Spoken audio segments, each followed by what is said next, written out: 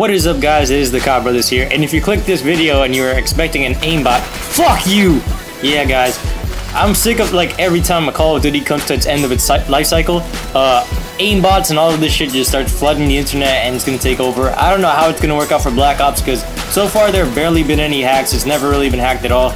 Unlike where Modern Warfare 2 on day one, people were finding out how to do 10 prestige glitches and stuff. But that's one thing Black Ops does have: security. It had it the entire time, and maybe it'll continue on forward from here, depending on how many people play after this. I'm not sure how many people are going to stick with this game, honestly. And right here, I didn't see this guy in the corner. He was just standing there, I don't know. But, yeah. So, anything you saw in this video was not an aimbot. It was just, like, good editing. I just put it in there. It was, like, really quick effect. If you guys really thought it was an aimbot and you're trying to accuse me of it, you might feel like a dipshit if you don't watch the rest of this video. But, yeah. So, right here, I'm using the MP5K, owning people on Summit. This is one of my favorite maps, and I'm going to be, like, missing this map when I see it go with Black Ops, because, like, this map was, like, one of the first maps I played. I think it was Hanoi and then this. And this was, like, a really fast-paced map. And, like, right here, I get the host migration, and I get the host. For the first time I ever got, like, host without getting kicked in, like, a public match. It's crazy. But anyway, guys, so Modern Warfare 3 is dropping here in 2 weeks. I'm gonna be saying goodbye to this game once more, because I haven't played this game in so long, and I'm just using reused clips from a couple weeks ago. But anyway, so I'm playing here with a full party, and I think right here is where somebody starts using the flamethrower. So I'm thinking once I get my headsets, which is gonna come in the mail like in a day or two. Right here, look at this guy's nade. So I think we should all do like a flamethrower only match, where like all of us just join a party and use the flamethrowers, and it'll look freaking awesome with this color correction. Because like in a second you're gonna see what it looks like. I think it shows up here somewhere. But yeah, we should all use flamethrowers and just own people, because that's like the least used attachment besides the master key, which is the shotgun. It's mainly just silencer, extended mags, rapid fire, or grip. I think that's the only attachments that anybody really uses.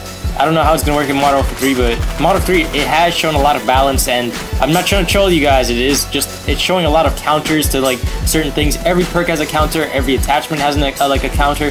It's pretty crazy, because like you can't really get bullshitted on if there's a counter for it, right?